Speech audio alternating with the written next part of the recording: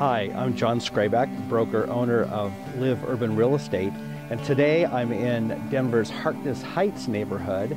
It's a small enclave of craftsman bungalows tucked away in the larger Berkeley neighborhood. I'm here today to review what happened in Denver real estate in 2015. 2015 was a record-smashing year for the Denver residential real estate market. Total sales volume was $20.16 billion, up 14.5% from 2014. The year ended with only 5,501 active listings, and that illustrates the story of the year's market: low inventory. In addition, low interest rates, an improving local economy, and the continued influx of new residents created high demand for Denver real estate. Taking into account the entire year, the average sales price for a detached single-family home was $400,361. That represents an 11% annual increase in value and firmly places Denver at the top of the nation's real estate market.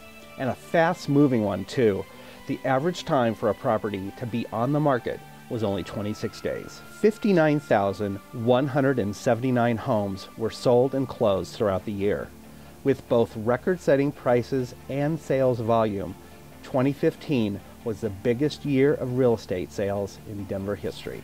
If you'd like more information about Denver real estate or any of Denver's urban neighborhoods, please check out our website at liveurbandenver.com.